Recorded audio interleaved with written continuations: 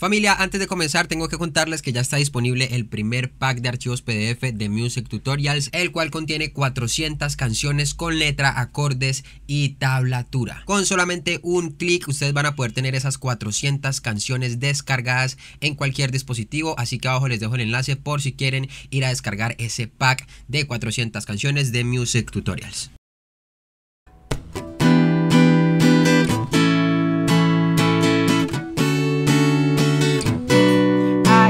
De luz que entró por mi ventana y me ha devuelto las ganas, me quita el dolor. Tu amor es uno de esos. Mi pedazo de sol, la niña de mi sol, tiene una colección de corazones rotos. Mi pedazo de sol, la niña de mi sol, la que baila reggaetón, con tacones rojos y me pone a volar, la que me hace llorar. ¿Qué tal, familia? ¿Cómo están? Bienvenidos a un nuevo video para el canal. Hoy vamos a estar aprendiendo esta canción que tengo a mis espaldas. Se llama Tacones Rojos y la hace Sebastián Yatra. Esta canción la vamos a poder tocar de dos formas. La primera es utilizando acordes con cejilla, que para algunos puede llegar a ser un poquito más cansado. Para mí es perfecto porque va a sonar igual a la versión original de la canción. Y la segunda forma pues es utilizando acordes abiertos, un poquito más sencillos para algunos. Ustedes ya escogen cuál versión utilizar. Como ya es costumbre, acá abajo en la descripción les dejo un enlace para que vayan a descargar totalmente gratis un archivo PDF con letra, acordes de la canción. Yo mismo creé ese documento, así que descárguenlo. También acuérdense que pueden descargar 400 canciones más para su repertorio con un solo clic. Les dejo el enlace también en descripción o en comentarios para ese pack de archivos PDF. Pueden seguirme además en Instagram, donde aparezco como @ByronMendezBM, si quieren preguntarme algo, si tienen alguna duda o si quieren estar un poquito más cercanos a mí con las historias y con los mensajes directos. No siendo más, un me gusta al video, suscripción al canal porque vamos rumbo a los 500.000 suscriptores y comenzamos ahora sí aprendiendo a tocar Tacones Rojos de Sebastián Yatra aquí en Music Tutorials. Muy bien, familia, afinación estándar, y para tocar esta canción vamos a utilizar todo el tiempo dos circulitos de acordes muy similares que vamos a ir intercalando uno y otro toda la canción. Esos acordes los podemos hacer con cejilla, que es como los hacen en la canción original, o también los podemos hacer un poquito más fáciles y no tan cansados con posiciones más abiertas y tradicionales. Por ahora iniciamos entonces aprendiéndola con cejillas para que suene igual a la original. Chequea un ejemplo de intro y verso, así queda, ya te explico qué estamos haciendo.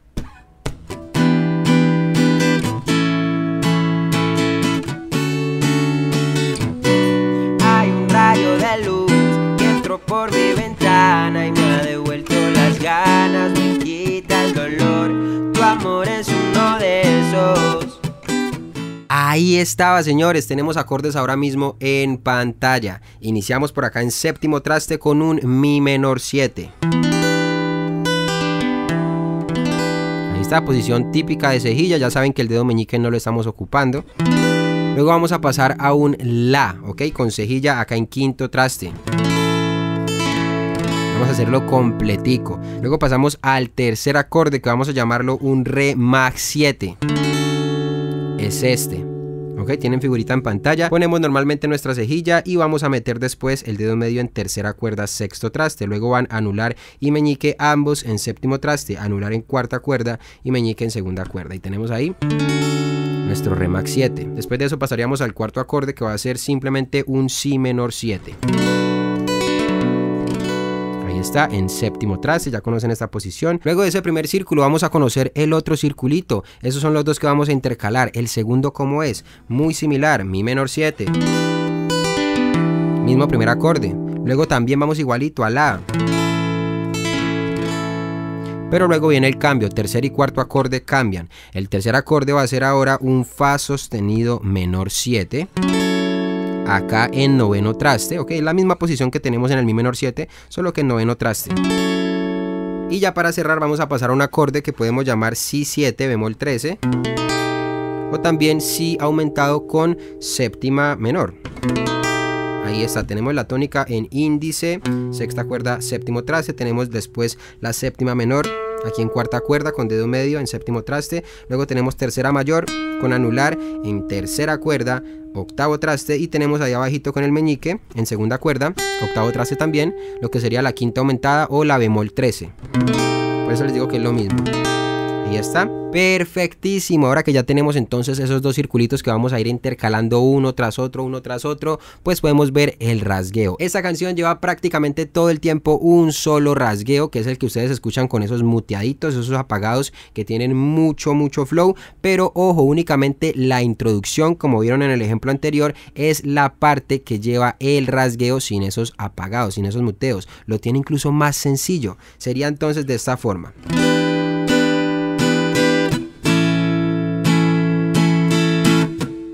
Ese es el patrón, ¿ok? Y como ven, uno de esos patrones nos sirve para cubrir dos acordes. Entonces tenemos parejitas, en este caso, mi menor 7 y la, y luego vendrían los otros dos acordes, re max 7 y si menor 7. Ok, ahí está la parejita y el rasgueo, como ven, es sencillo. Luego pasamos al otro.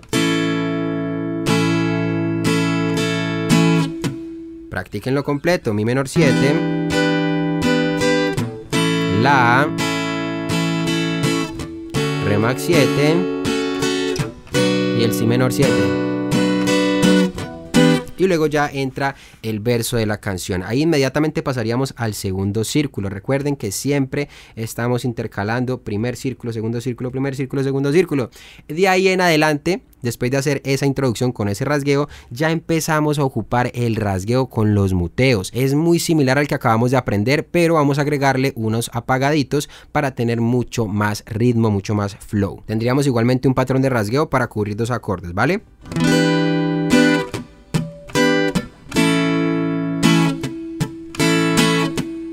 ¿Lo tienen? Cuidado, una vez más.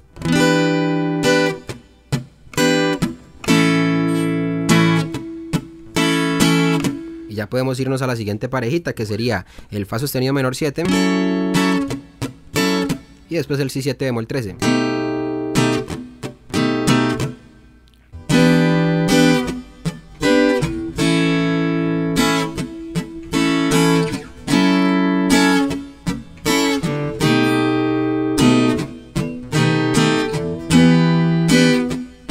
Ya sabemos entonces los dos circulitos de acordes intercalados todo el tiempo. De aquí en adelante irían con este rasgueo que lleva los muteos o rasgueos apagados. Que no me está saliendo el rasgueo, que cómo hago, que por qué no me suena así. Sencillo, recuerden que una cosa es presionar el acorde pisando con los dedos las cuerdas para que suene.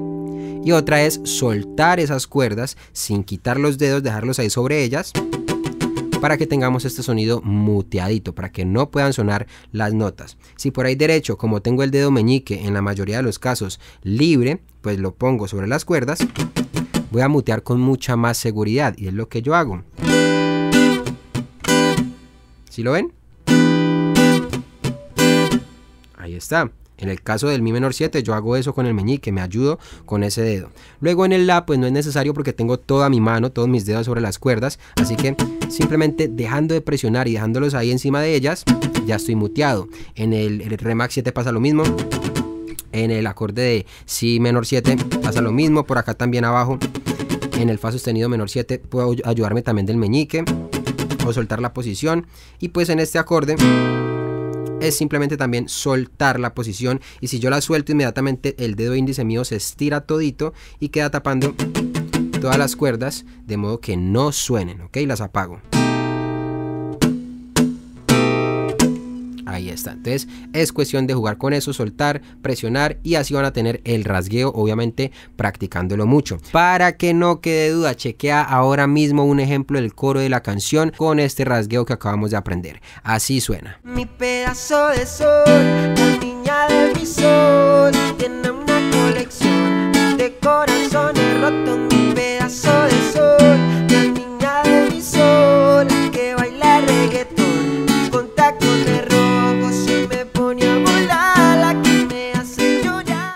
Ahí lo tenían, familia, el coro de la canción. No hay nada que no les haya enseñado ya. Conocen los acordes y conocen también el rasgueo. De aquí en adelante se sigue repitiendo exactamente eso mismo. Hay algo importante y curioso que hay que anotar, y es que el coro de la canción empieza con el círculo 2, ¿ok? El que aprendimos de segundito. Es decir, mi menor 7, la, fa sostenido menor 7 y luego el si 7 bemol 13. Y de ahí sí empezamos a pasar, a intercalar. Ya pasaríamos al otro círculo. Mi menor 7, la, re max 7, si menor 7.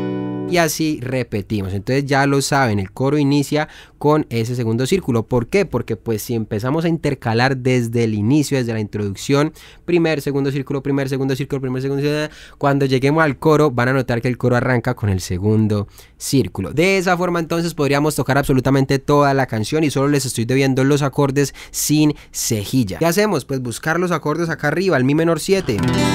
Lo tenemos acá, suena mucho más grave, es lo maluco, no va a sonar igual a la canción original. Después de ese, ¿qué tenemos? Un la, aquí el de toda la vida. Luego que tenemos un re max 7. Aquí lo tenemos, ok, una mini cejilla que tape primera, segunda y tercera cuerda en segundo traste. Tocamos a partir de cuarta cuerda, ahí lo tenemos, o lo podemos poner así. Y luego que tenemos un si menor 7. Aquí está. Ok, ese es el primer círculo que aprendimos. Y para el segundo círculo pues lo mismo, los buscamos. Mi menor 7, la, el otro sería un fa sostenido menor 7 que lo tenemos acá. Ok, y para terminar el acorde de si 7 bemol 13, ese sería un poquito como complicado de ponerlo. Lo tenemos aquí en esa posición. La cuarta cuerda tiene que ir muteada. Llevamos estos dos dedos índice y medio a segundo traste en quinta y en tercera cuerda. Anular a primera cuerda, tercer traste y meñique a segunda cuerda, cuarto traste. Ya saben que la cuarta está apagadita. Con este pedacito de mi índice la muteo.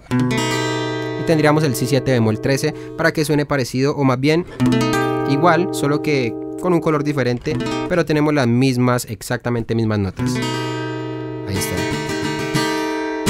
¿Listo? Ya saben, mismos rasgueos. Ahora con esas posiciones, practíquenlo.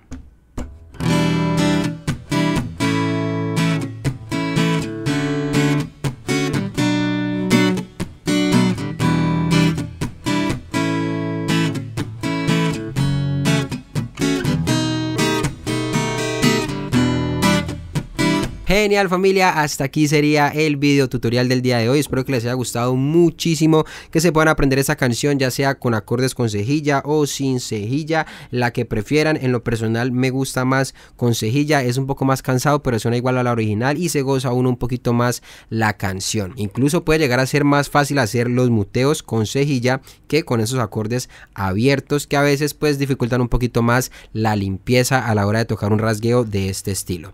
No sería más por hoy. Un me gusta al video, suscripción al canal, mándele el video, compártalo con amigos, familiares, conocidos, lo que sea, personas que quieran aprender a tocar este instrumento, que estén pendientes de canciones nuevas que nosotros las enseñamos aquí en Music Tutorials. Un beso, un abrazo enorme donde quiera carajos que ustedes estén. Se me cuidan mucho, nos vemos en Instagram @ByronMendezBM. No se olviden de eso.